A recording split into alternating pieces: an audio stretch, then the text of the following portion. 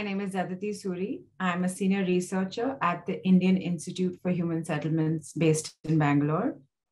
At IHS, I lead research, government advisory, and teaching around technology and employment.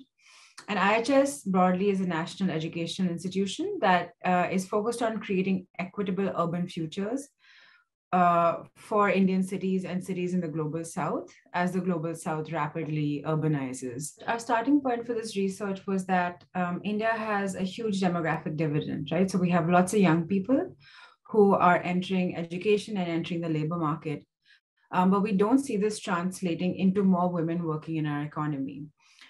Or either as workers or as enterprise owners. And this has been a historic trend that we have seen, but it's gotten even worse with the pandemic. Are women too busy being educated right now to be in the labor market? Are there social and cultural mores that they aren't being able to traverse to become workers?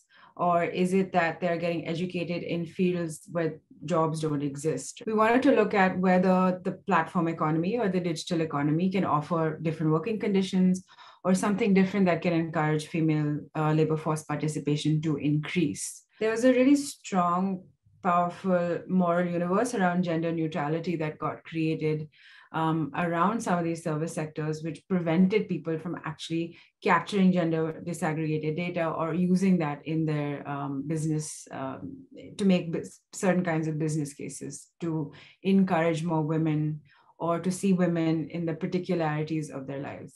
So for certain companies that were really well-established gig economy companies, especially in mobility, we found that they were only willing to look at women as kind of social causes and not as business cases.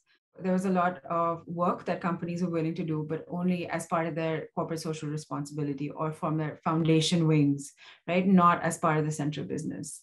But there were companies such as in like, say, the social commerce sector, which is quite particular, I think, to the global south, where companies actually stated that women were better economic participants, they were more stable, they returned as users and as customers more. So companies were actually able to create more predictability of their businesses when they found there were more female economic participants in their companies. Companies will continue to look at female economic participants in a very narrow kind of point of view, and that will kind of lead them to lose an opportunity for being able to use their technology and their ability to design economic universes to suit their own bottom lines, but to also suit the requirements of women, which tend to be that women need flexible forms of work, right? And this has been observed across Europe and Asia. So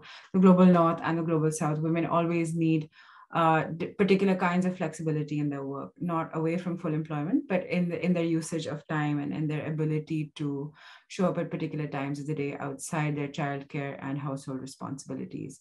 So it would be a huge missed opportunity for just very basic gender disaggregated data to not be made available.